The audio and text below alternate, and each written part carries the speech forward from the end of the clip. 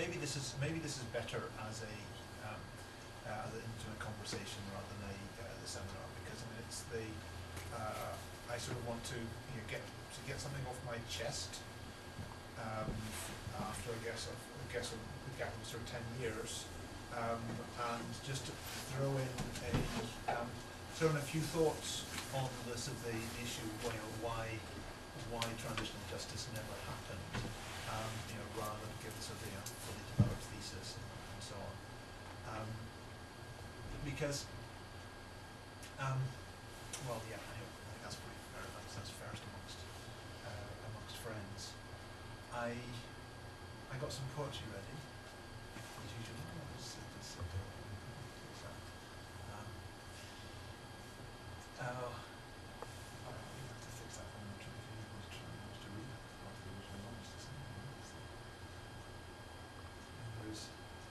For anybody ever wants to study this is Farsi rather than Pashto this time, but I can give you the original. But as kolom ke as Shah Aman mi talib, ke as Ali Jahad Karaman mi talib, ke daryaft yali z Sharwandan guzar, ke tabrik ba'u ke u haman mi talib. And the style of this, for anybody who's into Persian poetry, is, as far as from what I've read, is closest to Mirza Ghalib. And he's sort of famous. He wrote both in Urdu and in Farsi, and he wrote these sort of because I think he'd been deprived of an inheritance by the British after the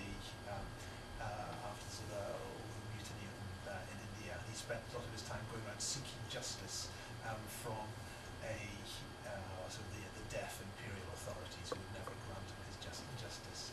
And the poet who wrote this one was clearly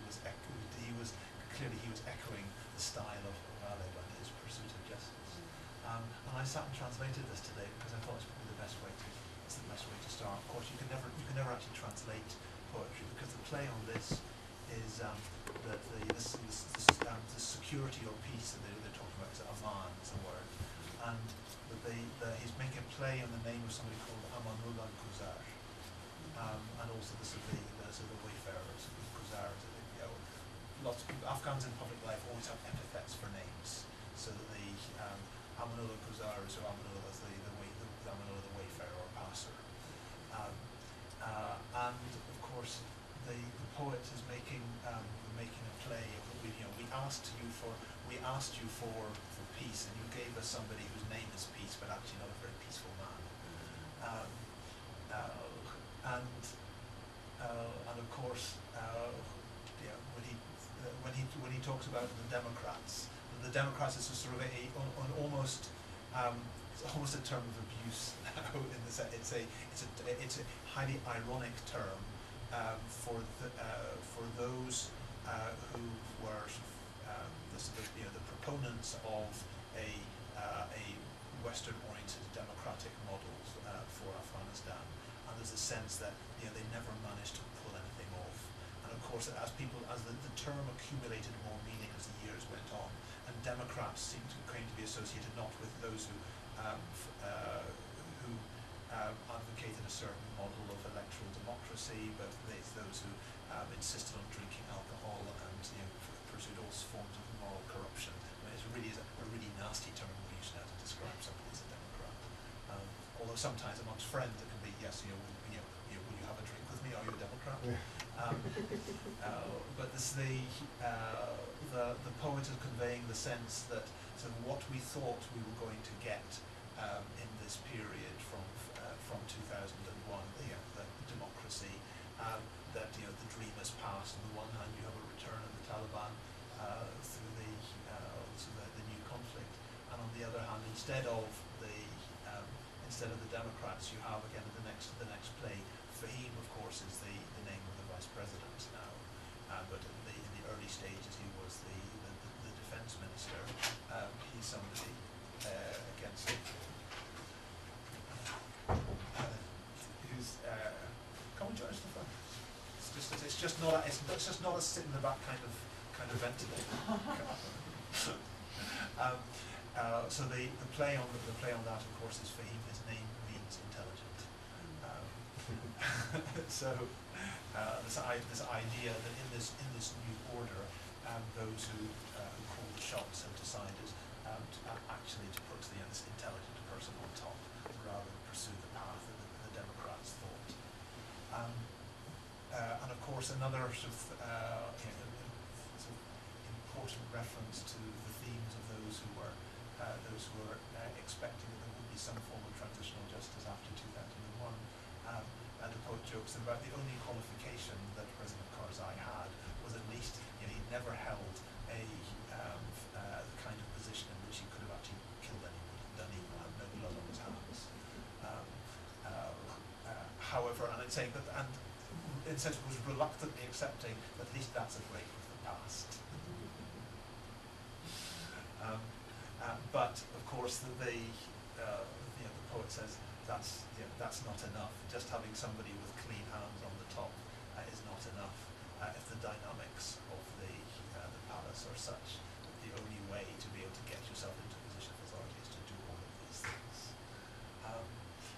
And there's a clear reference back to the 19th century poetry of Ghalib, saying that do not ask for justice. Ghalib writes about don't ask for justice from the English. You might as well ask for justice from stone. The anonymous poet is essentially saying the same of the people who occupy the palace. And I mean, the reason that I sort of throw this up to start is because in 2001, when you'd have this, there was this weird sort of Deus Ex Machina of the US-led military action that pushed the Taliban out, and the sense that something new is going to happen. In the early days after the Taliban fled, any of us who were going into Kabul, so our way in was through Bagram Air Base, because for a while the Kabul airfield was out of action, and so you land in Bagram Air Base, and then you drive into town, and on the way, one of the weirdest sights on the way in, at least for the first week or two after the Taliban fled, was there was a corpse which had been sort of lynched from a tree on the side of a military post there on the main road. Some poor Taliban didn't manage to get away, and the guy who was running that post just insisted on displaying this macabre trophy of the capture of the Somali plains north of Kabul from the Taliban. The person who ran that post was the same person around whom the first stanza of this poem was constructed. The person who subsequently, and again the one who occasioned the writing of this poem, when President Karzai decided that he must be appointed as the police chief of the capital. The kind of testimony which I picked up and just in all the sort of assignments that I've had in various different roles, always one part of it has just been sitting down with Afghans and just taking a note of what they have to say. The kind of testimony we have over the range between sort of the almost banal to the seriously bloodthirsty. I mean, banal along the line, somebody who just had been disappeared for a few days and actually forced into the held in some undisclosed place and made to polish shoes or something weird like that, because he happened to be driving by when Amal al-Ghazar was trying to was sort of driving out of his drive, obviously interfered in sort of the smooth flow of traffic in some such a way, and so Amal's gunmen picked him up and dragged him off summarily and arbitrarily detained him, but did let him out. We had testimony from Tagar, one of the districts again north of Kabul, where he, before being appointed police chief, He led a militia which was involved in some executions of the population there. There's an old, there were various reasons why they'd been involved in that. There was an ethnic element to it. And nowadays he's actually in Parliament. When we did get to the one of the crunch points, we actually did have little glimmerings of transitional justice, which I'll mention again. We did actually have an attempt at police vetting, where at least there were attempts that those who held senior office in the police force should be subject to review for their track record of human rights abuses and narcotics links. And I remember actually sitting in one of those crunch meetings which you had with these of all the security chiefs, the Afghan security chiefs, and various of the international figures sitting there, and the president was basically wavering and sort of saying, "Oh, he's a good person, we need this, good chap, we need him." And my boss then saying, "Michael, so what do we do?" And basically it was because the hint that the president was giving was that a move against this man will trigger disorder, chaos, the whole thing will fall apart. And I just said in the ear of my boss, he's got 4 wives, he's built a separate house in Kabul for every one of them.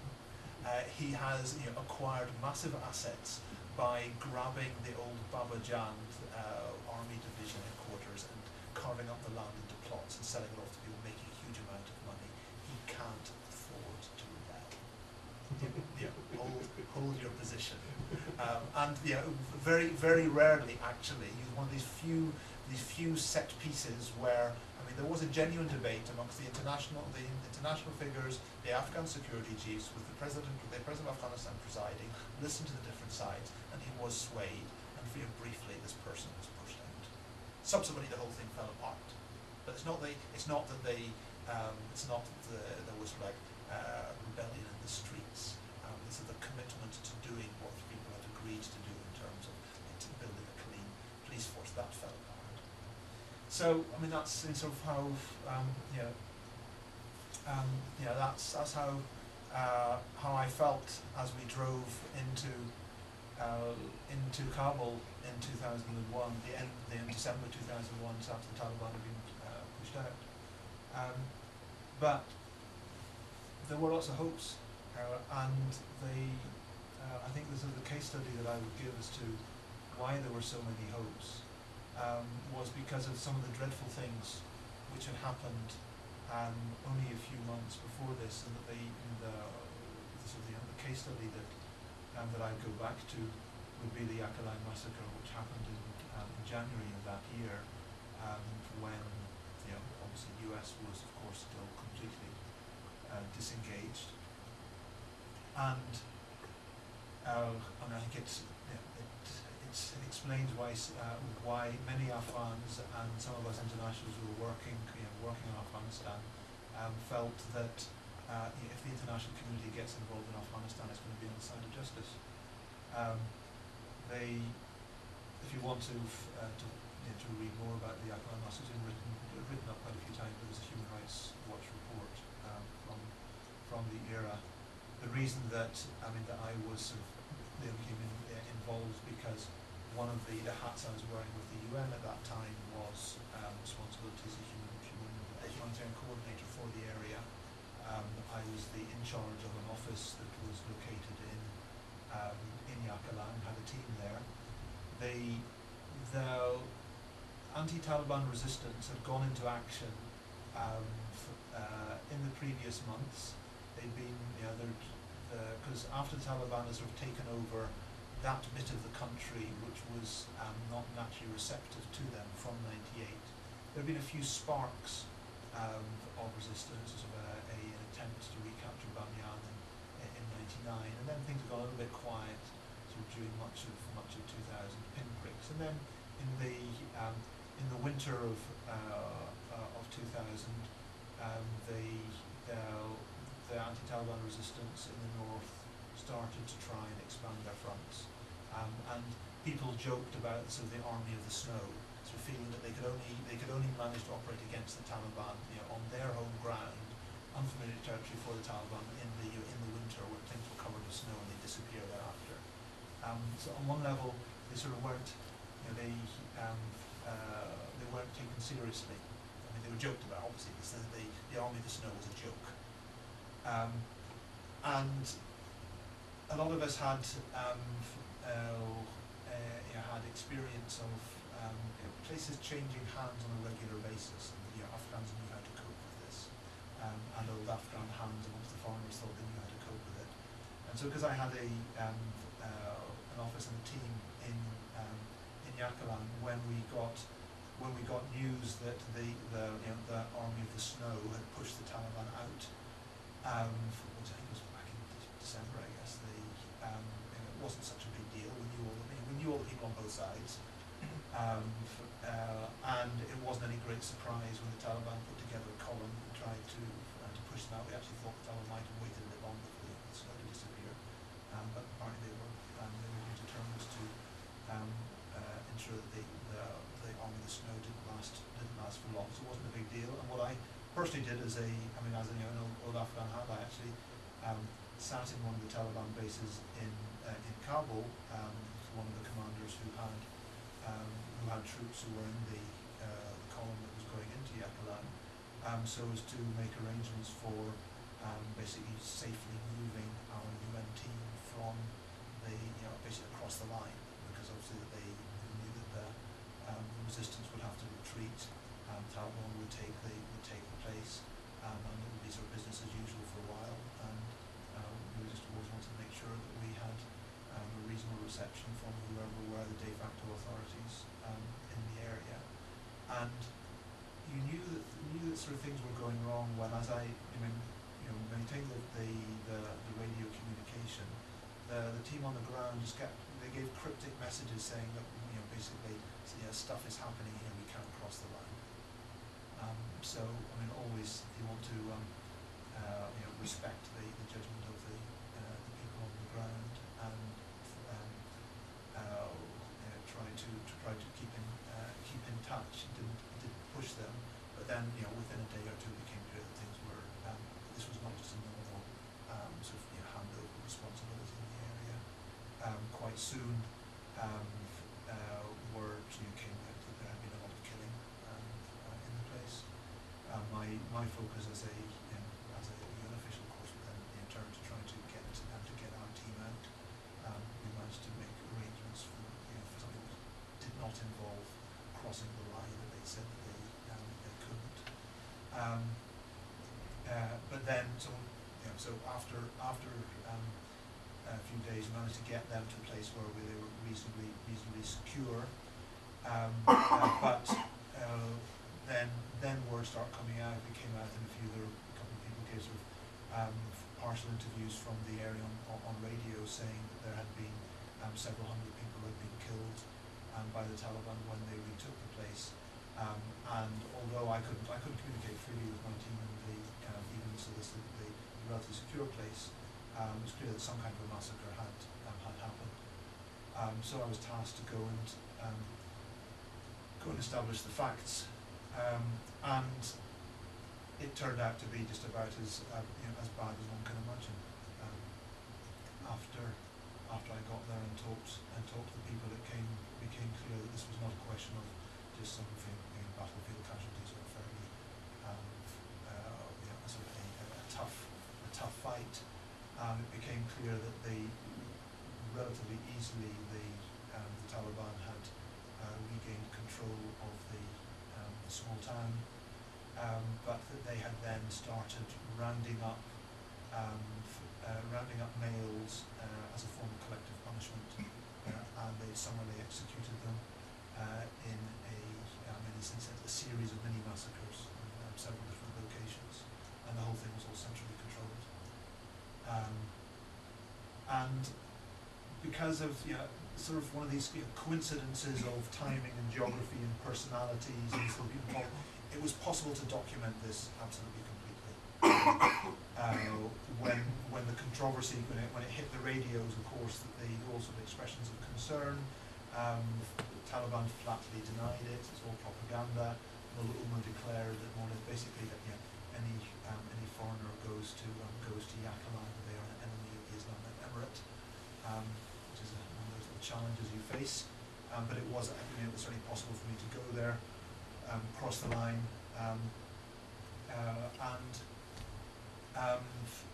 basically work out what happened, talk to all the people involved, and put together everything that you could ever ask for. Because I was there, there days after this thing happened. Literally, the blood was fresh on the snow. The evidence was all intact. Of course, there are no real authorities there, but there was a senior commander who was in charge, who fully cooperated, and of course was somebody who I knew known for quite a few years, and all the bodies were available and very well preserved. They made arrangements to. They have a concept of a manat burial, which is not without full funeral rites, storing ready for a proper burial later. Because normally there's an issue in dealing with killings in Afghanistan that in many Muslim countries that people are taught to bury as quickly as possible, and this means that often there's no opportunity for an autopsy, and there's a great sensitivity over the exhumation and trying to gain forensic evidence after the event. In this case, because the authorities and also the community were very much they wanted this thing documented, they had through this concept of a manat, they made arrangements that we could see all the evidence. So I mean, in a sense, all you could have wanted to pin it down was all there. Excuse me, can I ask a question at this point? Who were the authorities? I mean, they've come in, this slaughter has taken place, but you were somehow able to get there immediately after. So can you give us more context? Yes, Lisa. The reason I said that there was this accident of geography and politics and personalities that made this possible was because this was in a seesaw stage of conflict. So the Taliban conducted this massacre essentially as a revenge for somebody having dared to rebel against them. But they were subsequently pushed out of the area. They only managed to stay in there relatively briefly. As I sort of said, we were surprised that they'd gone in at that time of winter at all. So they were driven out. So when I went there, the authorities were the anti-Taliban resistance. The person who was the de facto authority in that area then was Karim Khalili, who is now the vice president in Afghanistan. Then he was leader of he was a member of the military council of the Islamic State of Afghanistan under and So at that stage, Afghanistan was contested between two authorities, the Islamic Emirate of Afghanistan and the Islamic State of Afghanistan. When I got there, it was controlled by the Islamic State of Afghanistan forces, and so Karim Khalili was in charge. Which also means that in terms you get a in that sense, authorities who want this out, but also who don't actually have any judicial capacity whatsoever themselves. There's no police, there's no justice, there are no local options for preserving the evidence, for example, because one of the things that there are lots of ethical issues about. My God, you go in and you just soak up the evidence. We didn't have police forensics with us. I just basically myself and local assistants being able to walk across the snow together to do this. But this was the only way to preserve the evidence. We had to rely upon the Islamic State of Afghanistan forces actually to get this stuff out of the air, because there's no way that I was going to travel by land through Taliban territory carrying all of this evidence. In fact, even risk of being killed myself. I made arrangements for this to be transported by the de facto authorities to a safe location where we passed over to one of our representatives. And how many days after this had occurred were you actually there? It was about 10 days. I was there within days of it. Again, the Taliban only managed to hold on to the place for about a week. And we, one of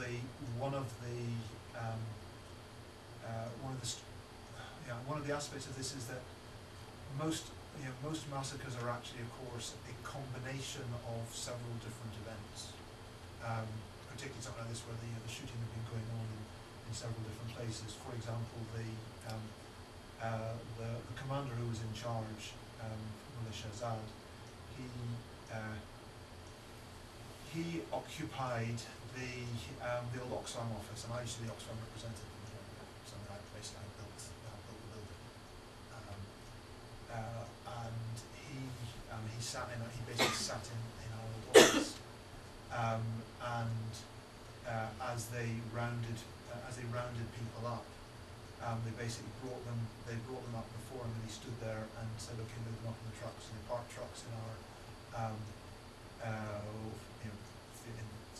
parking lot in front of the office. And some of them, we never quite got the reason for some of them, but they didn't even want to transfer them to another site. They shot them there on the site. So this one pile of evidence was actually just behind the trees in the front compound. But then there's another place I actually mentioned. Just saying that again, the example of the notes, obviously from notes at the time. Also, there are significant locations. It's possible to get access to all of these locations. From the Oxfam office, they transferred people along to this Calais al-Bab Hassan, which is like a compound about a kilometre or so away from the Oxfam office, and you could see the stacks of bodies were gone by the time I got there. I saw them where they'd been put in on it, but you could see each spot where they'd carried out firing squad, and then obviously as they completed each of the firing squads, they then basically picked up the bodies, and what the eyewitnesses were taken by was they said they treated our bodies like we treat logs. And the word they used, code, is a code for this. They used a stack of logs. They said they built a code of bodies instead of logs, and so you could see where these stacks had been, and then they after 3 days, one of the political figures made arrangements for people to be allowed, actually, that they're basically the women to be able to collect the bodies and take them back away from there, unpick the codes. So it's probably be able to go around all of these sites. So just as as massacres go, you get this like one of it was difficult. Getting there was difficult, but once there, the level of access, cooperation, just what it was possible to do, was beyond whatever happened to these things. Normally, massacres are investigated 20 years after it's happened, or even a year, or whatever, and you don't get that when the blood is on the snow. And because it was, because of the good access, the fact that there were eyewitnesses, there were even survivors. There were people. Afghans do not normally deliver the coup de grace when they conduct firing squad massacres. This is something which is a sort of finding which cuts across massacres which have been done in various different periods of the conflict. And one of these things that happen if you use a rapid fire Kalashnikov across a line of men, and you don't do the coup de grace, somebody will survive. It was possible to get from just about each of the actual sequences where they put 10 or 12 men in a line and machine gun them, there was somebody alive. It was possible to get. I was able to interview the most horrendous eyewitnesses of all, who were the ones who actually ended up in the first pile of bodies. The pile was left there in the snow before being gathered up, and they actually managed to get away before they were gathered up. So it means we got this really, really detailed eyewitness testimony, as well as of course the material evidence, which means you're able to actually work out the stories of what happened to the individuals, the people who were being targeted, but also who was doing it. There's good information on the perpetrators. Quite often, if a massacre is conducted by people like raiding party who come into town and then disappear, I mean, you know, you can find the victim, you can see what's done, but you don't know who did it and how they related to each other. So just sitting through some of the things, and I can do that. I can do this from memory. Mullah Shahzada was the Taliban commander who sat in my old office and said, you, and you. And we were able to talk to also, you know, one or two people who were spared by him, you know, for weird reasons.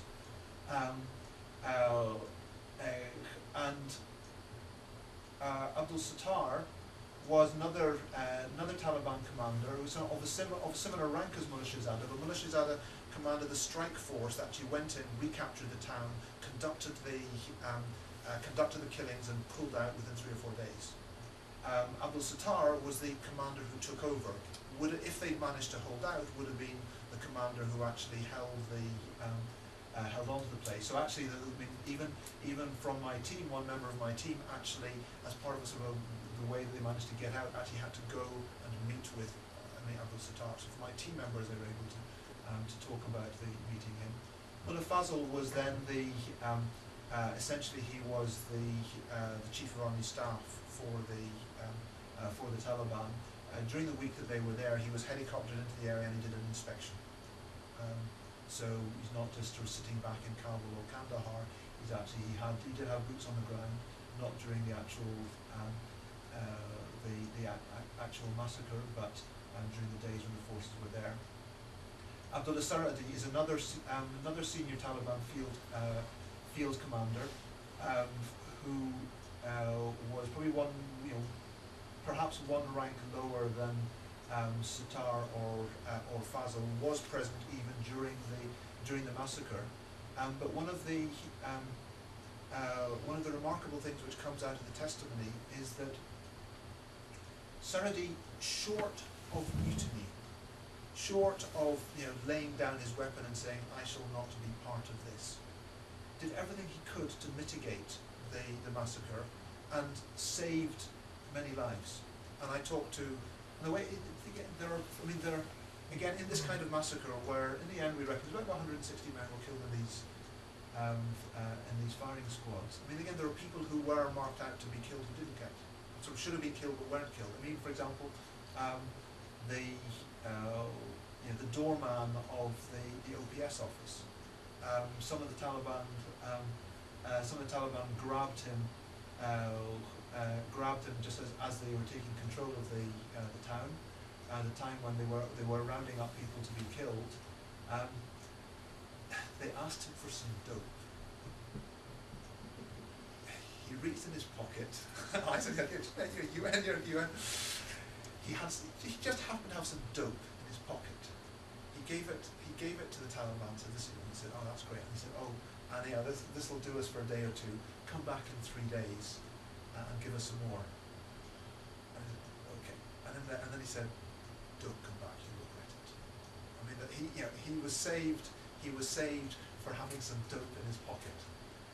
And we were able to document several incidents where Saradi, he said he did it in such a way that that I was able to document it later, but the boss didn't get to know that day.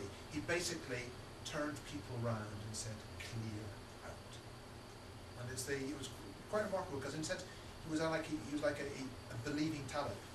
He was sincerely committed to the movement, and in his own way believed that the movement was a moral force that had to be tough. But he didn't believe in this massacre. Ustad Akbari was the political figure I said who made arrangements that so the bodies could be collected and taken back to their families. He was from that area, and in our political analysis he was not a core Talib, but he was collaborating with the Taliban authorities, essentially an arch rival of Karim Khalili, who was heading the anti-Taliban forces. You collaborate with your rival's enemy. So he wasn't he wasn't physically present in the town at the time of the massacre, but he was collaborating with the authorities, and basically they wanted his help to be able to hold on to the town. Ustad Fakuri was essentially assistant to Ustad Akbari. He brought in some of the militia that the Taliban relied on to try and hold on to the town. So again, he was not a core Talib, was a local. Mullah Dadullah would be one of the famous Taliban commanders who wasn't actually there during this massacre in January, but because it was a to and fro situation, the Taliban came back again. The next time, he's the one who led the forces. Nobody hung around to be massacred when the Taliban were moving into town. So instead, Mullah Dadullah just burnt everything in sight. He just laid waste. And of course, then there's Mullah Umar. Was at the top of the command chain. And we sort of know pretty well what the role of every one of these people was. But you look through what actually happened to them, from a perspective of 10 years on. Mullah Shahzada, the person who directly said, "Take him away, take him away, take him away." He was picked up by the Americans not for the crime of perpetrating a massacre, but for being a member of the Taliban regime that, of course, that the US by then had turned on for harbouring Osama bin Laden and for being implicated in 9/11. So he was picked up as a senior field commander of the Taliban, was taken to Guantanamo, and they let him go.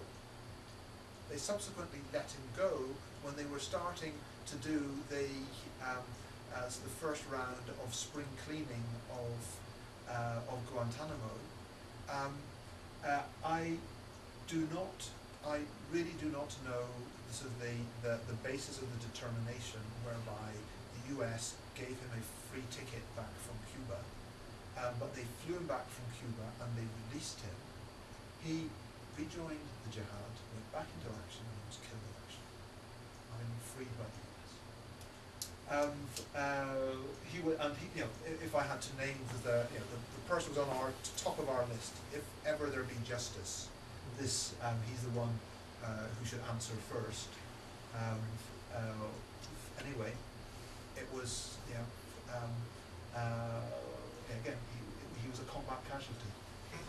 Abdul Sattar who was definitely involved, but if ever there had been justice, I would recommend find out more about actually what Sattar did, because it's possible that he can be cleared of the initial massacre. But right until the moment the Taliban were forced out, there were killings going on, and the way wars happen. When the anti-Taliban resistance retook Yakalan in January, after the massacre, there was somebody who was tied to my office chair, dying, had been tortured, and he expired soon after they retook our office, which means that torture was going on until the moment Abdul Sattar evacuated under fire. So he had a case to answer, but he was slightly different from the main massacre. But it's possible he's still alive. I received reports that he was killed in the bombing that happened during the initial intervention. Mullah Fazl is still in Guantanamo, and he's not in Guantanamo for his command and control responsibility in this massacre or other things that they did. He's in Guantanamo because he's a senior Taliban leader, and the US is still at war. How much coordination and information sharing is there between human rights groups and the American military? And all this raises huge questions of institutional connections and lines of communication. Yeah, let's come on to this. I've got a couple more. I don't have that much more to say, but okay. let's come back to this, because of course the key question. He's still there. Saradi also was picked up as a senior commander, and he was released. he was flown back in the first, I think the first batch where they had this sort of weird thing where they appointed a former Mujahideen leader, Mujahideen as a head of a sort of council that was to promote reconciliation, and he and the Chief Justice received all these people, and he's more or less said, if you suffered at the hands of the Americans because they locked you up so dreadfully, then don't take it badly and be well behaved in future, and sort of sent them off. He went straight back to Pakistan, went straight back into action. But actually, he and I'm trying to remember, I'm not quite sure quite how we managed to get in touch. We actually got in touch with each other, and precisely because all my testimony suggested that Saradi actually took a brave stance against the massacre. I deliberately maintained that contact, and I've subsequently been able to. So I've seen him a few times, met with his family, and I would personally, if I had to say, the kind of thing, there's bound to be a case to answer, but I would happily be a witness in the defence of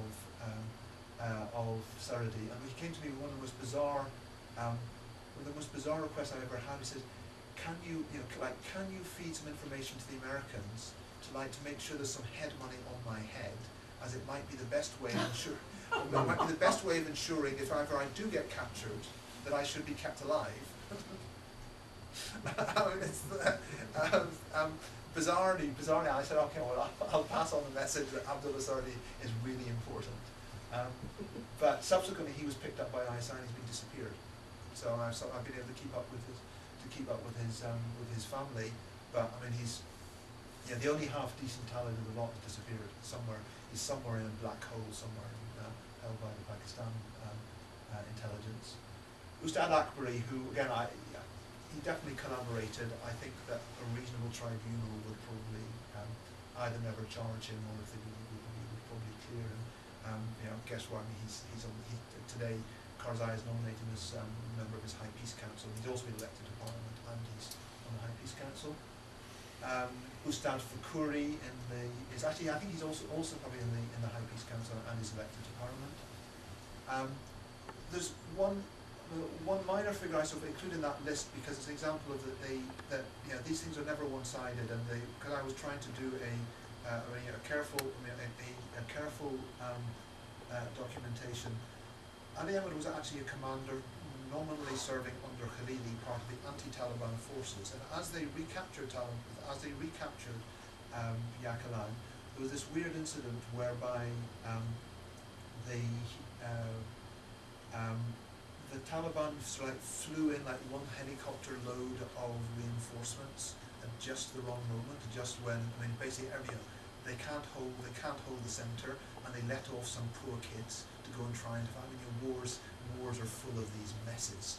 And so one of the kids, he dropped off a helicopter. His commander should never have sent him into action. He's sent to the front line. He's wounded within 10 minutes of having been there, and they've lost the battle within an hour. That's what war is made up of, these dreadful stories. But somebody actually managed to transport him to the hospital, and as the anti-Taliban forces came in, this particular commander sent an advance guard into the hospital, checking for Taliban wounded, found out that he was there, had him dragged out of the hospital, and the commander personally summarily executed him with a pistol in the grounds of the hospital.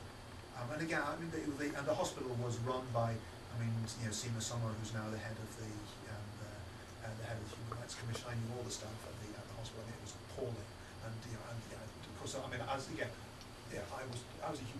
United Nations officer when I confronted Khalili and said, this is a war crime and your men are committing it, and sure we focus on the Taliban, but we will not ignore your people.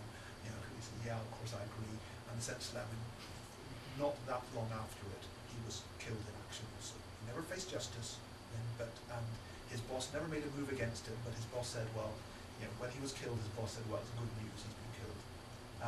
Dadiullah, again, he killed in action, not in the initial, he led part of the early stages of the insurgency. He was killed in action, and Mullah Umar is still in action, but in hiding.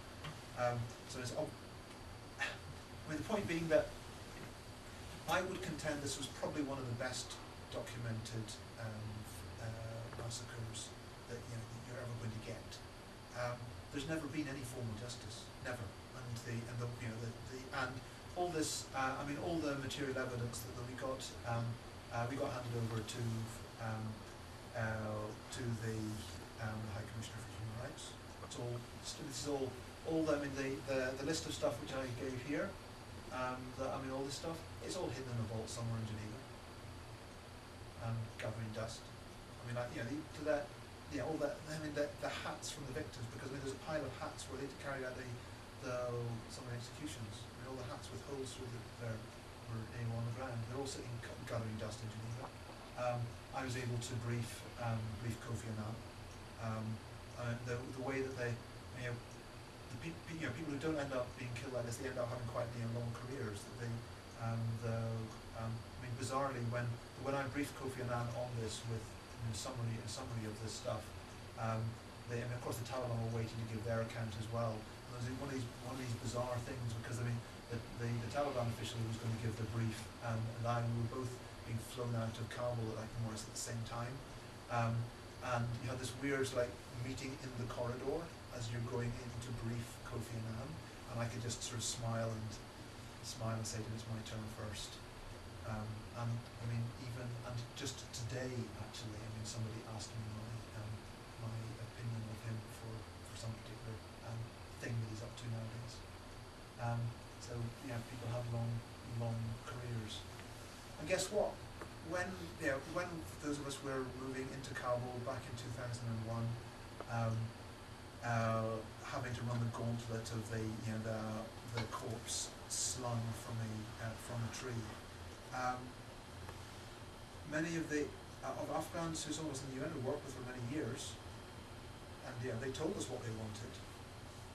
And I think that those who we've been actors in this for quite a while, we had hopes as well. We're not just don't pretend that you're not actors.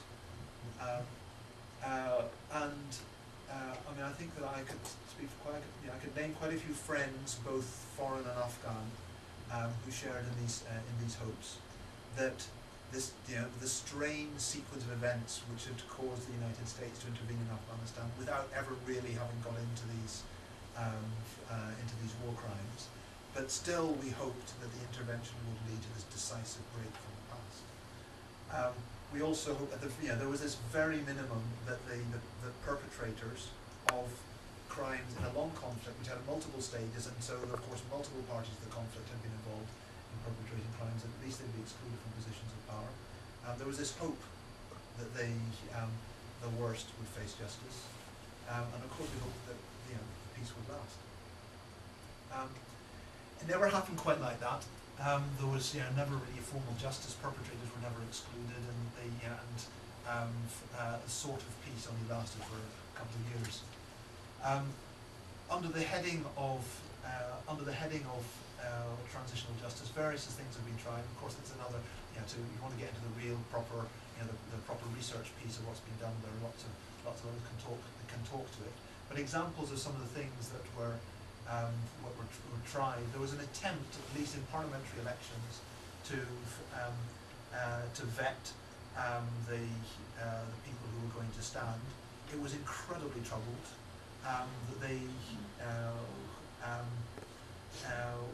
Some people were kept out. Lots of people were allowed to stand in, and you got the sense that it was those who were politically insignificant, irrespective of the nature of the things that they'd been accused of or evidence against them, that they were excluded. Those who faced the most serious charges were able to stand. And there are lots of questions about the whole methodology and rationale, and ethics of vetting. But it's lost on no people who've thought about transitional justice that the president continues, like today, to try and manoeuvre one of the alleged perpetrators, and against whom there are who's got a lot of cases to answer, into the position of chair of the parliament. Still trying to get him in there. We did have a rather sustained attempt to vet the police. I always say it was tried for a while and sort of petered out. There are lots of problems around it. At least you can say, well, there's a Human Rights Commission was set up and is still in action. It's done quite a few things. And of course, the Constitution is there are lots of clauses about human rights in the Constitution. There was a transitional justice action plan which was supposed to provide an overall framework, providing a balance between attempts at prosecution and non-prosecution approaches, kind of obviously informed by best international practice and so on. A lot of hard work went into the plan and into getting the presidents to adopt it as policy, but most of it never saw the light of day.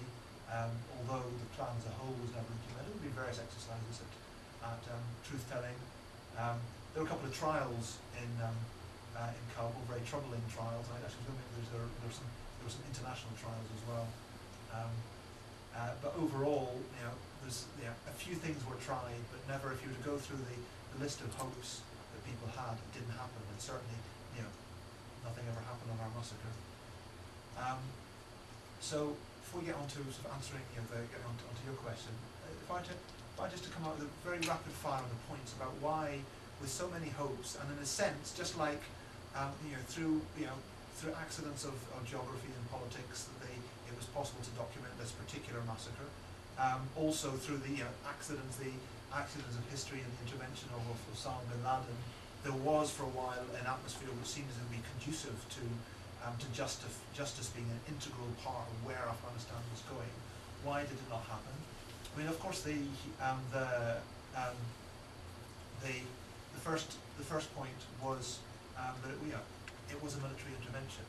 I mean, it was an attempt to topple a regime that was essentially deemed to have waged war in the United States. Of course, there was this Chapter 7 of the UN Charter cover for going in. But the point is that the people who were really running the intervention were the generals, and they went in with a mandate to topple the Taliban government and go after the international terrorists. Even in the days after that, you had this bizarre attempts to try and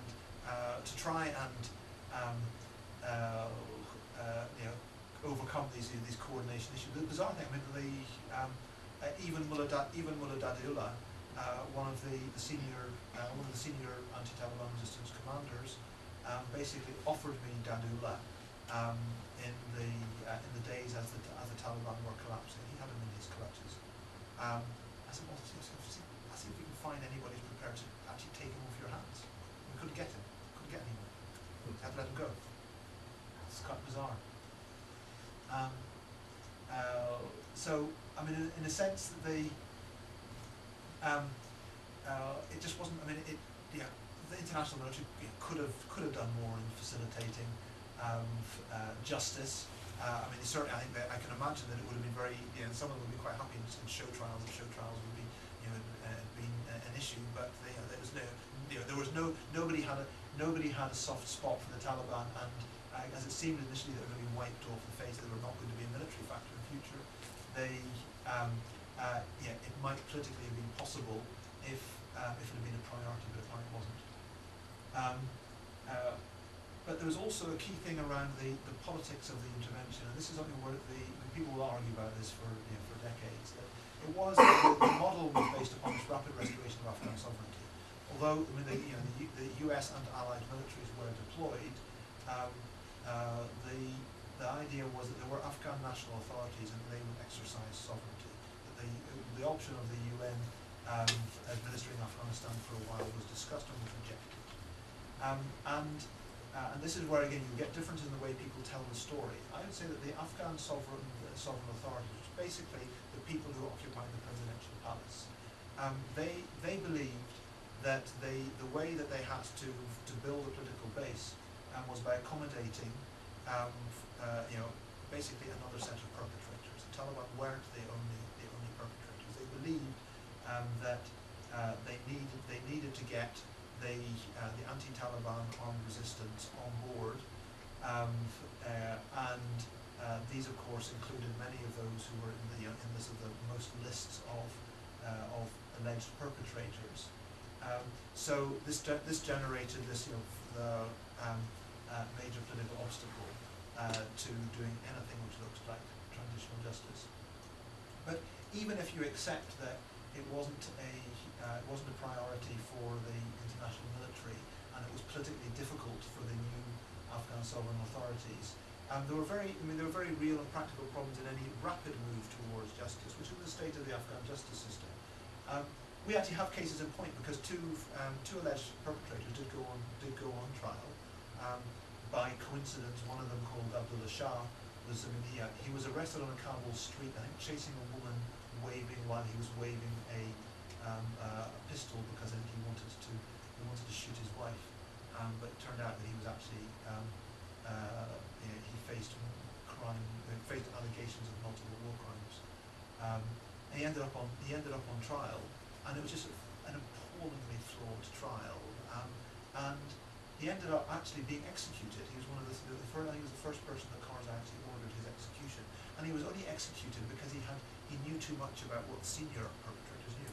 The same person that Karzai is now trying to get installed as chair of the parliament had been his boss and had used this man as an assassin. And so we actually managed to get someone to interview him while he was actually on rapid prosecutions inside Afghanistan would be a major mistake because they would not fulfill the requirements of due process and would make it look even worse. But going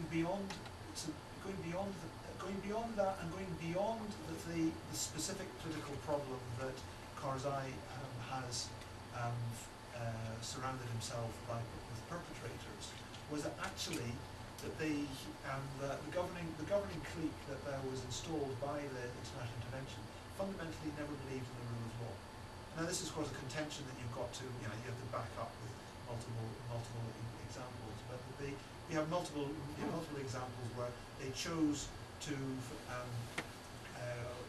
bypass the rule of law in cases which didn't affect transitional justice. So it shouldn't be surprised. Shouldn't be something that they, in a sense, for ongoing crimes, they specifically wanted to let people off the hook. We shouldn't be surprised that they weren't in a hurry to see prosecutions going ahead, or even the groundwork for prosecutions going ahead from old crimes. There's another one which is, I haven't heard so many other people argue this one, although in the previous points many other people would argue this.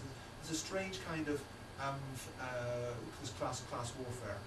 In the discourse of some of our Afghan colleagues who have advocated moving rapidly on transitional justice and getting into prosecutions as quickly as possible, when they start to list those they consider the perpetrators, it starts to look like that the educated professionals who haven't been themselves directly a part of armed groups can come up with a long list of people who are not quite so well educated, have a more rural background, and happen to have played a role in armed groups. And because there are all sorts of class warfare dynamics underpinning alignments in Afghan politics, it's not surprising that then they found it difficult to get a consensus, difficult to establish a position where, in a sense, everybody in Parliament, even if they've had a background in the armed groups which committed many of these things, has to accept that the time requires us to change Afghanistan. We have to accept that. They couldn't build that kind of consensus which would have made transitional justice irresistible.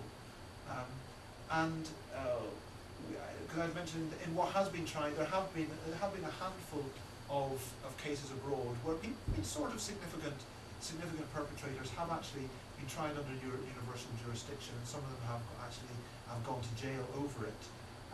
But it's sort of not satisfying because it was very much hit and miss. There's been another series of accidents which determined why some perpetrators have gone on trial, and of course the vast majority have not.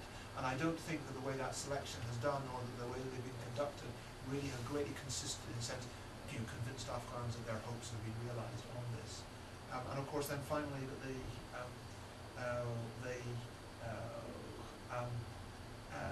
it's not just the military who haven't pursued it as a priority. It's of course a few members of the international community have often come back to transitional justice, but the ones who've been calling the shots have not had it high on the list of priorities. So, which leads back to the lady's question. Yes, exactly.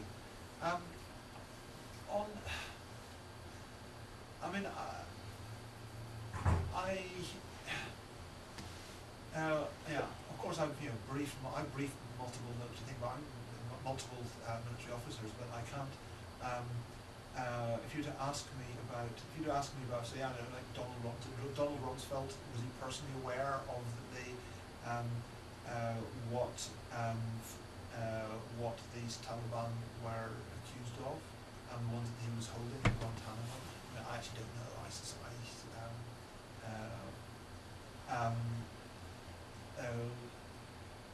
I'm not sure. If you're to look at the sort of the way the intervention worked, and of course we had in the UN we had multiple lines of communication open to the different bits of the military. I don't think the UN ever, not me personally or the UN as an institution, ever really took this as the most important thing you absolutely pursue relentlessly and get through every bit of the chain of command. We certainly briefed lots of people, but we never actually, this was never the most important thing that we were trying to do, that I can say with confidence that we got to this state and we were blocked at this point. But how, I guess then one begins to wonder how those decisions are made. Who decides what's going to be prioritized? Yes. And in this case, on the UN side, what is prioritized? In some ways I was reluctant to come to the talk because I thought that the reason for lack of attention to transitional justice they're so obvious. One has only to look at Nazi, the aftermath of World War II and the accommodation of Nazis by the Americans to understand what a large part of the dynamic might be. But it's interesting, given that we have now this huge apparatus of human rights advocates and humanitarian aid and transitional justice and all this, has it made absolutely no difference? Do we have an intellectual, an apparatus of legitimation without consequences, or in fact are there pressure points, modes of articulation that simply have gone unexploited for lack of savvy? Or how do you understand the picture? Okay, I think that the part of this was definitely in the politics of the leadership of the intervention. That Dr. Brahimi went in as the special representative of the Secretary General, and he and the UN team did a lot of high-level consultation with the US before taking on the assignment, and Ambassador Brahimi believed that that there was a conflict between peace and justice, the way that this was going forward.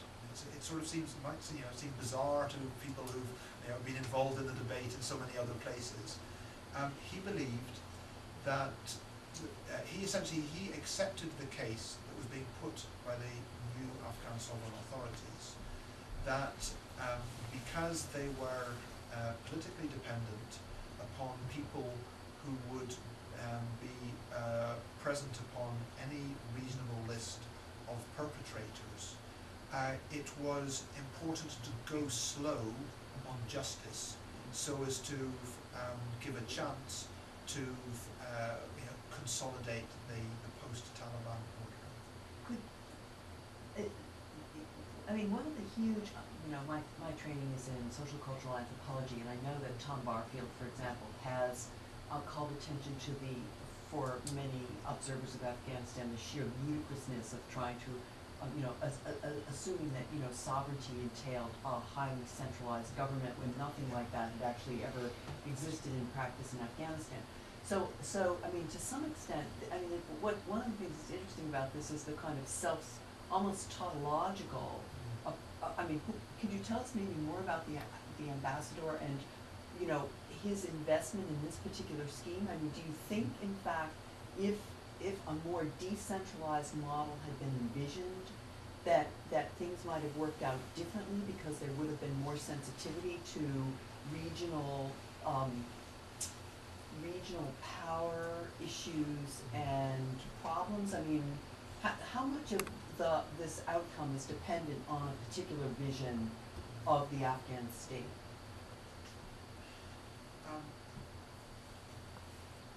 I think that it is highly dependent upon the vision of the Afghan state, but I think that it's not captured in the in Barfield's sort of thinking about the decentralized reality versus the ideology of the centre, because it's I think the sticking point is on the place of justice in the state. For example, in a weird sort of way, the Taliban were pro-centralization and pro-justice, whereas the cabal that we put in power in Kabul were pro-centralization and anti-justice. The issue was not whether they believed that Kabul should try to rule the whole kingdom. The issue was whether laws should apply to everyone. But once you decided to put them in power, laws couldn't apply to everyone precisely because they had to make accommodations in order to ensure that they could preserve themselves at the helm, right? I mean that at least is a fairly plausible. Yeah, that's what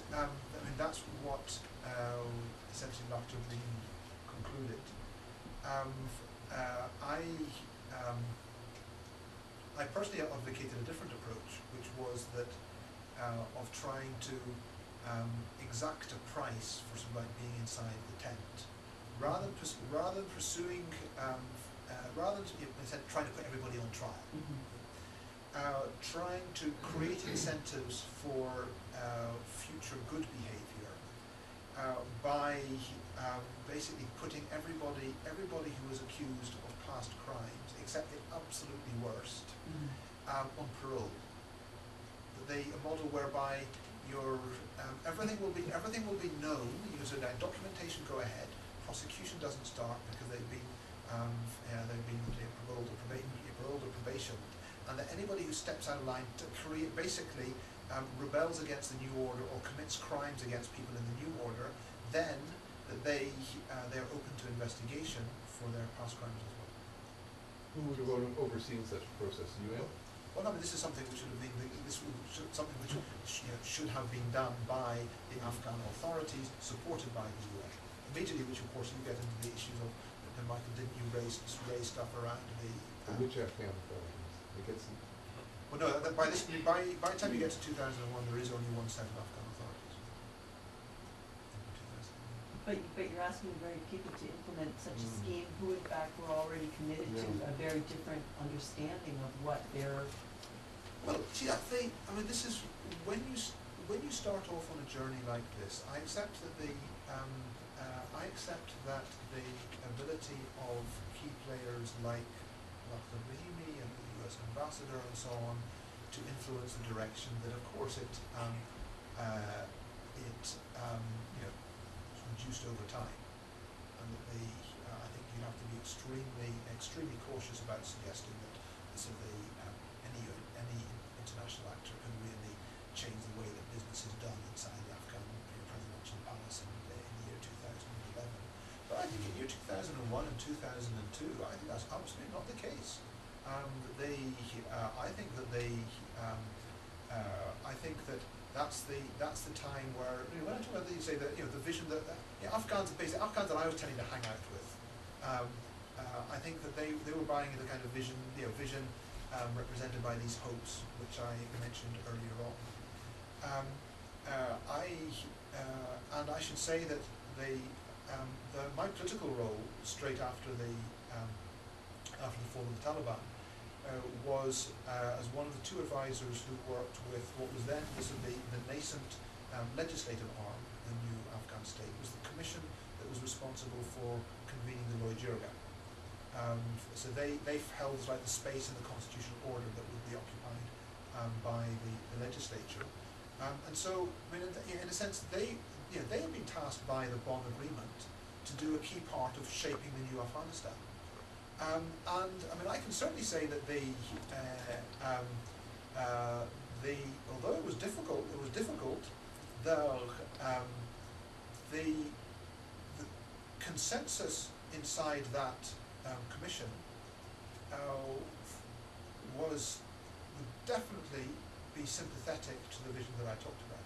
In fact, even I would guess, although like our poet right at the start, I mean, our poet deliberately remains anonymous, but I'm pretty sure it's one of the original commissioners. So there are people who are charged with putting together the new order, and these people were responsible for gathering the representatives of the Afghan people in this jirga that was convened after 6 months, which was supposed to determine, elect the head of state, that they determined, and the government, and determine the future structure of Afghan government. Which also in a sense was a legislative process in itself. Even deciding how they do business was actually the first bit of legislation that was being done in the new Afghanistan. So that they had this vision, I saw it articulated across the countryside. I mean, they went around when people talk about which direction Afghanistan went in. If you ask a lot of these, the internationals who had been on the ground beforehand and stuck around and were part of this process, say up to June 2002, we had a lot of hope that it would go the direction that we were talking about. And I think that was the mood. That was certainly the mood inside the commission, which had been charged with putting together the Lloyd Jirga. That was it certainly accounted for the mood of a lot of the people who were there in the Lloyd Jirga. But the palace went the other direction, and key international players helped it to do so. And I think there was an opportunity to go in a different direction.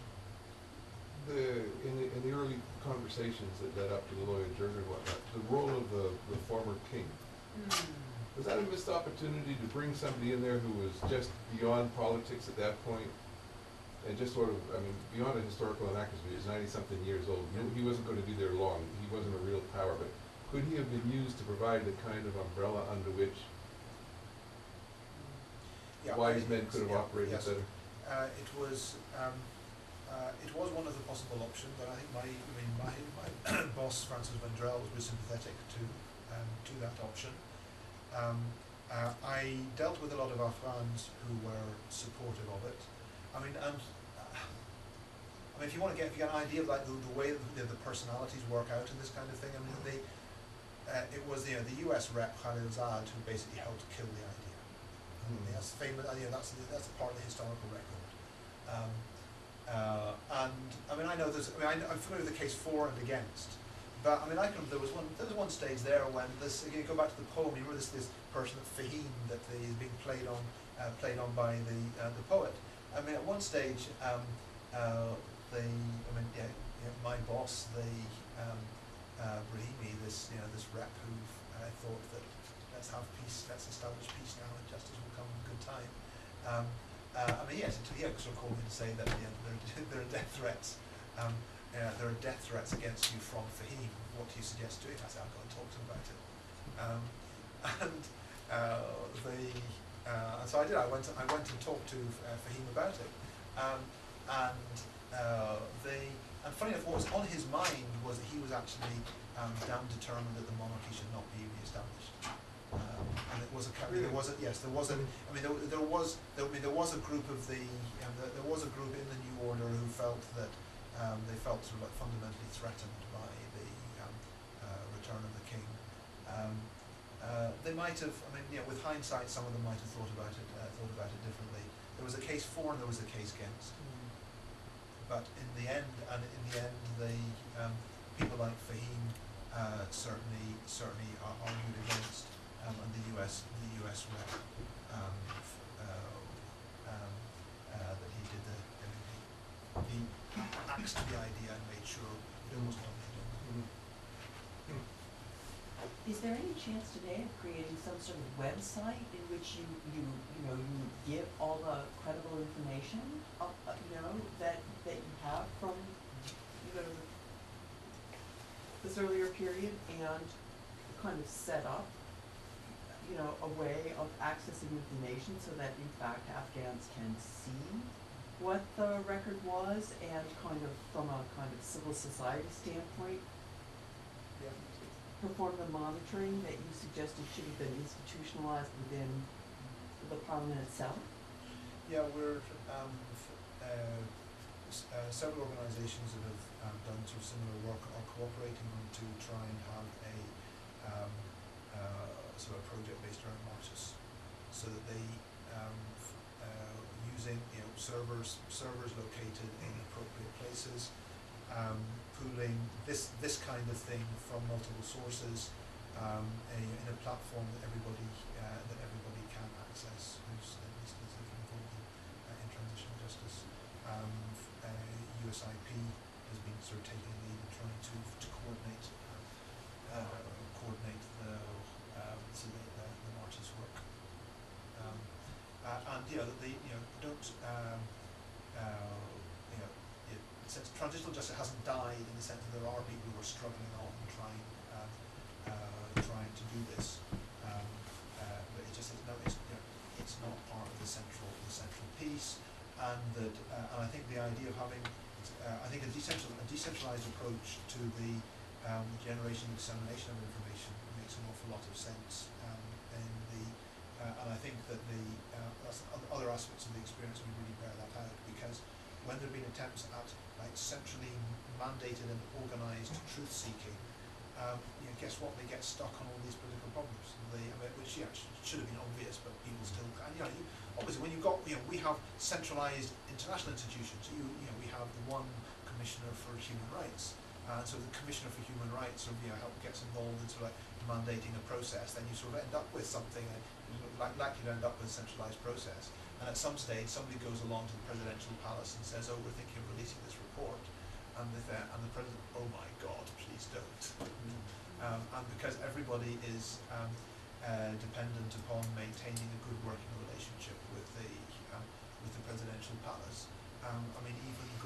Even in the era of WikiLeaks, good human rights workers end up at least facilitating some level of suppression. So that's what we've had. Essentially, there is one major report called the mapping exercise, which covered a lot of obviously this thing that I talked about is only one example. There are multiple things like that have been documented over the years. Some very, very effective people, put together a lot. It's the encyclopedia of war crimes in Afghanistan, implemented by the Office of the High Commissioner, was suppressed.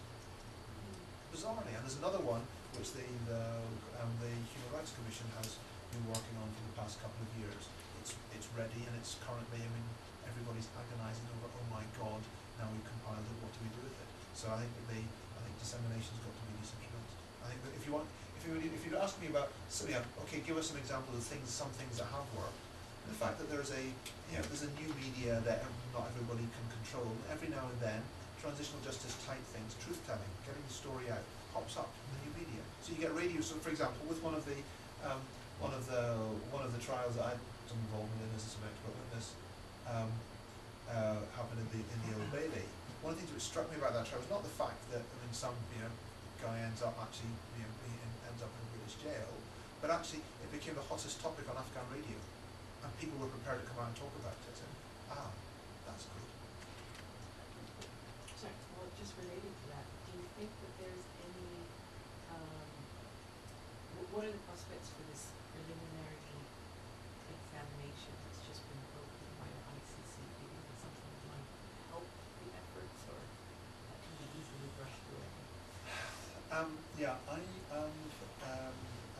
I am not sure. It was very interesting when I, in Afghanistan, decided to sign up to the Rome Statute. I got the impression that people deciding to sign probably were fairly confident that we'd never have impact. Have you followed exactly what they're going for? Because the original understanding was that obviously the Rome Statute wouldn't ever be able to be applied backwards to these kind of events, and that they would only end up using it for fresh crimes. Yeah, I'm not sure about that. I do know that what has been, this preliminary examination is a bit of a new tool that we're out it may not end up becoming a real case because the judges won't open it, but Yes.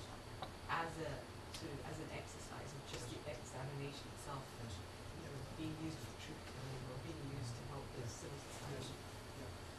I have to go and check the period of the crimes that they're looking at, because colleagues who right from the start lobbied with the ICC to try and get companies to take up something, they deliberately went for post 2001 crimes, basically after Afghanistan became a signatory to the statute, which it can be good in itself, and it sort of raised another bit of the transitional justice.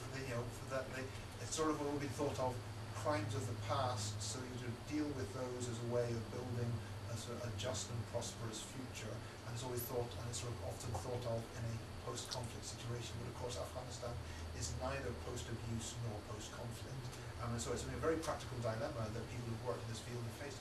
Oh my God, when do we start taking new cases? And of course, 10 years ago, I think pretty much everybody started taking new cases. But if you were to put all this information into a website, such as you suggested, so on, first of all, do people in Afghanistan genuinely care? And are they not so overwhelmed by this kind of thing? Are they going to act on it? And if they do act on it, do you not run the risk of, as you just used the term, to provide information for fresh crimes? I'm not saying suppress it, not at all. I believe the information should be out, but I'm just curious.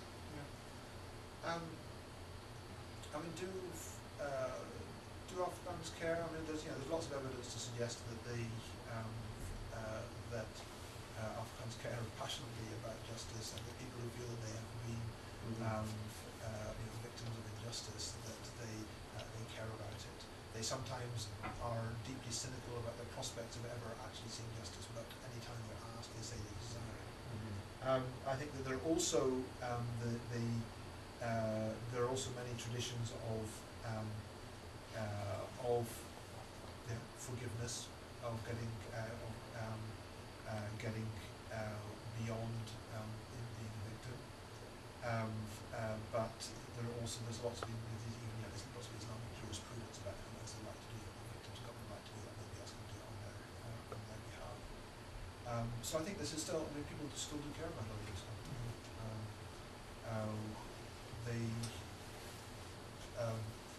But saying that they care about it doesn't necessarily mean that they believe that somebody has to go through the historical record with a toothpick and identify everybody who's involved in certain categories of war crimes and put them all on trial. I think there is often a lot of pragmatism to think about how to do it. The very minimum is that most people that I talk to, at least, they want to see the truth out there.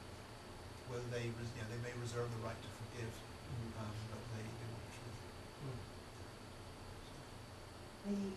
The review process by the ICC in Kenya gives very little hope that anything will come of the process, and in part precisely because of the item here, the justice system in Kenya is so flawed that in fact many people apparently in Kenya hope that nothing will be done by the authorities because they feel that the authorities are that the results would be so negative that they want the ICC to prosecute, which of course, given the ICC's limited capacity and the scale of the problems in Kenya, is a hopeless wish. So I have unfortunately the Kenya stuff is also quite fresh, but it's interesting that we do have the case study from Afghanistan of other jurisdictions getting involved in this because there have been the universal jurisdiction cases. So rather than just looking to what Ocampo might do, I think we should try and learn from what's been done when courts in Europe have actually taken up some of these issues. And it's sort of a mixed record. I mean, there have been convictions. It's been very difficult and not entirely satisfying, and that there is this major issue about how well are the greater issues of justice served if a tiny unrepresentative minority of perpetrators can be brought before a court, and will that court provide the kind of a arena in which people in which people feel that both truth has come out and justice has been done, because it's very complicated, satisfying all the evidentiary requirements. Interestingly, with the two trials of Commander Zardad, who was somebody who was not just a minor figure, he was sort of almost symbolic of one pattern of abuses that went on during the early 90s. So when he was put on trial in the Old Bailey, the first trial didn't produce a verdict, and it went to a retrial. And it was to do with the difficulty that the police had faced in their investigation and their extent to draw upon the right kind of in-country assistance. They did secure a conviction the second time round, and I think that many Afghans appreciated that in the radio discussions and so on after that, and people did get a chance. Survivors and witnesses got their day in court to explain it. But as somebody who went through that, I just know how extremely difficult it was to do, and how there can be like a mismatch between what Afghans consider to be truth and what can be acceptable in the Old Bailey. And sometimes, sometimes it's not just that you couldn't get everything on record. Sometimes things were accepted in the Old Bailey that I sort of felt not that reliable.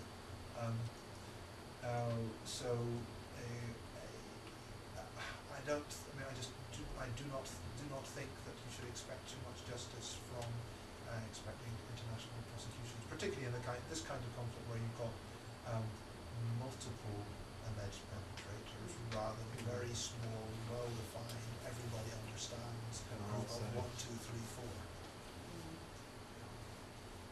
Is there any justice system, traditional system, customary law that sort of runs parallel with the British courts that does some of these things?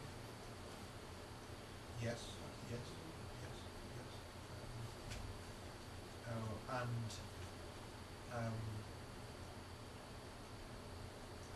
There is obviously one of the defining features of Afghanistan is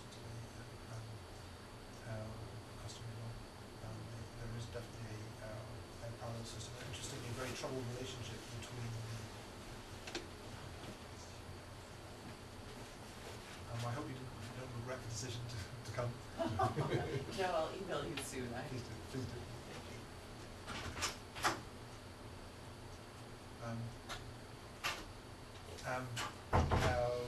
Yes, they do.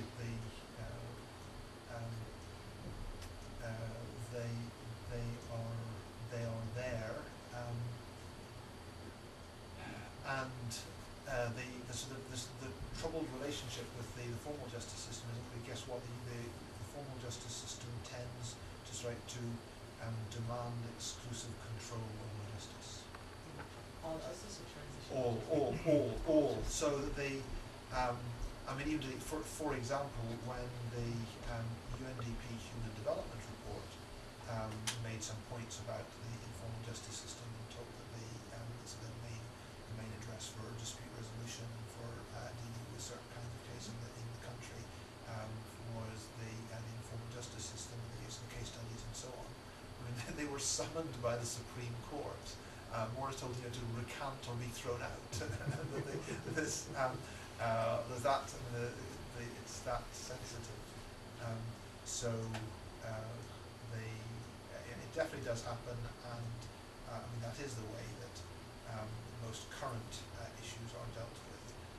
But I don't believe anybody's ever really tried to sort of come up with an old caseload and take it to informal justice. And if you want to get to if you want to know what the informal justice approach to this legacy of crimes that people have not been able to stomach and deal with,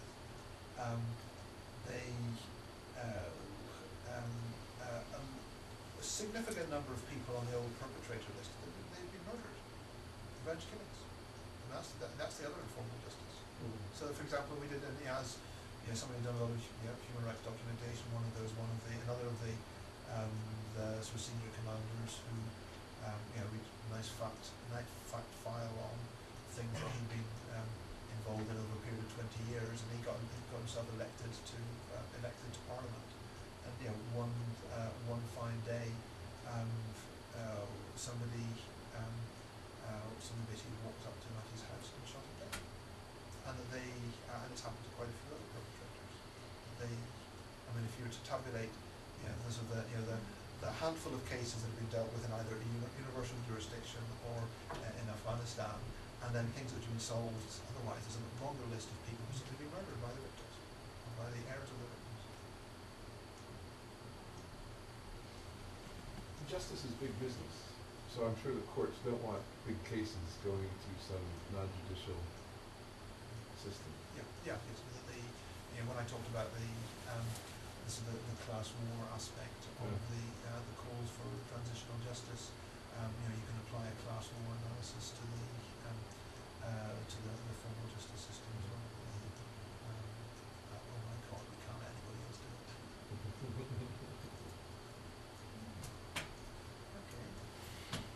This is amazing. I never heard of the Afghan massacre. I've worked in Afghanistan for about 5.5 years.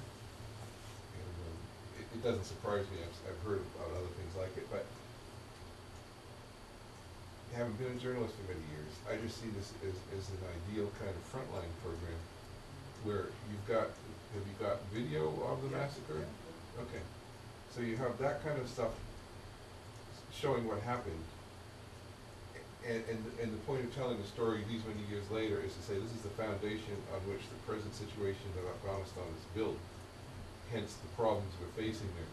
And when you track those half dozen individuals as you did for us today, my goodness, that is a riveting hour of television that would get that story out there, but it would also make it difficult for you, if you're the principal storyteller or the principal interviewee, to go back, I would think. Well, I'm on sufficient trouble anyway. So. Yeah, but you have your problems, I understand. I'm free.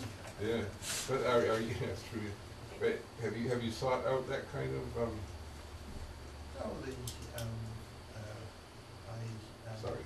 No, I think that would be a fascinating show. Yeah. I keep busy anyway. Well, I know that, yes, yeah. But has anyone approached you on this? Or, I mean, to me, you've already got it. Some of it, I think some of it is written up in what's your colleague's name here? How We Missed the Story. Roy Gutman has written some of this up.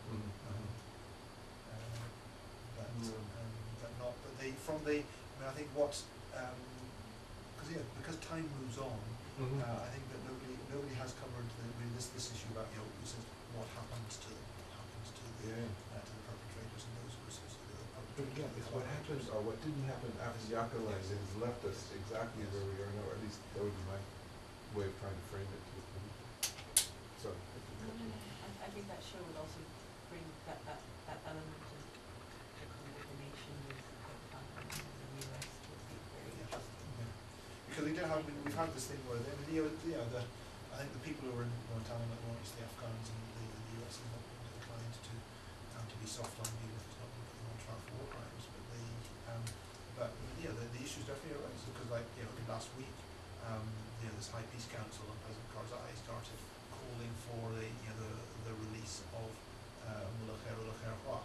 So meeting amongst it's again it's the my sort of email circle and so on. And of course we need to say, okay, what do we have on Mullah Khair Hua? Should we? Is this the time to come out with it? And there was in my actions. As it happens, he's one of the ones who's not directly implicated in something the well-documented crimes. Whereas if they sent the same letter to Mullah Fazl, we would respond. You mentioned that Sayyaf's lieutenant was tried Abdul Shah. and killed. Abdul Shah. Okay, and did I understand you to say today that somebody interviewed him, perhaps yourself? No, it wasn't myself. It was a colleague. Where's that testimony? What was that? that's all available. They, I'm not sure whether it might get into our March's database. Could a journalist have access to it, and would it provide hardcore data on SIAF that would be interesting to raise at this time, while he's being proposed as speaker? Yeah. Yeah, I do find it bizarre that Carr seems to try and wants to pursue him, wants to try and get him installed. So absolutely bizarre. Because why I was very careful in my explanation of why this didn't happen, and I said that the sovereign Afghan authorities essentially they shaped this political strategy of accommodation. Because if you like, so if you read Ahmed Rashid, he will say the United States funded the warlords and therefore forced Hamid Karzai into accommodating with them. So two different tellings of the story. Yeah. I think it's something which sort of has got to be sort of like pursued empirically. I think that Karzai's moves to get Sayaf in as parliamentary speaker are simply a continuation of what he's been doing right since November 2001, and is one of the ones where it's very easy to show that the United States and international actors have got no interest whatsoever in Sayaf and putting as speaker. So that they, in other words, I think this is my theory rather than I love Rashid and the other things, but Sure. I think this is the ones in which I think he's consistently wrong. It exaggerates the extent to which the US laid down